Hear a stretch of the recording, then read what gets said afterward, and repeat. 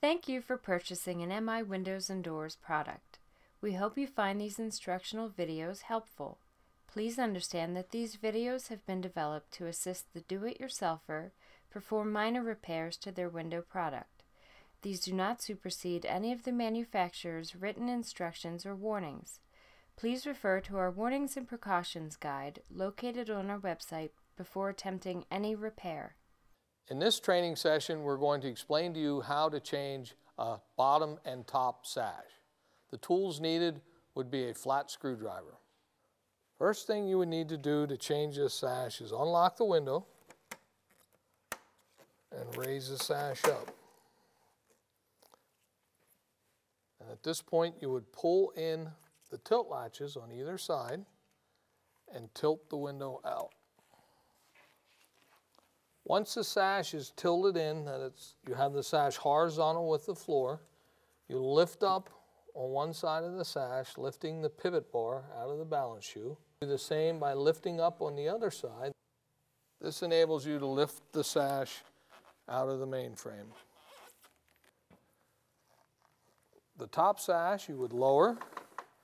Do the same procedure. Pull in on the tilt latches, tilting the window in to a horizontal position. You would lift up on one side of the window, then the other, lifting the pivot bar out of the balance shoe. That's how you would remove the sashes.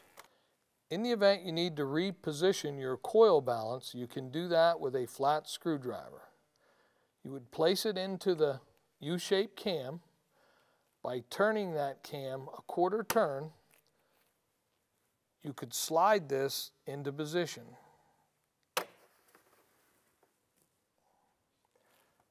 When you have it where you want it, you would turn it back to a U shape. This applies the brake and will hold it into position. To reinstall the top sash, you would first place the pivot bar back into the balance shoe and slide it down on this side. You need to line it up with the other side. Once the sash is level, you tilt it back into the mainframe, making sure your tilt latches lock into place.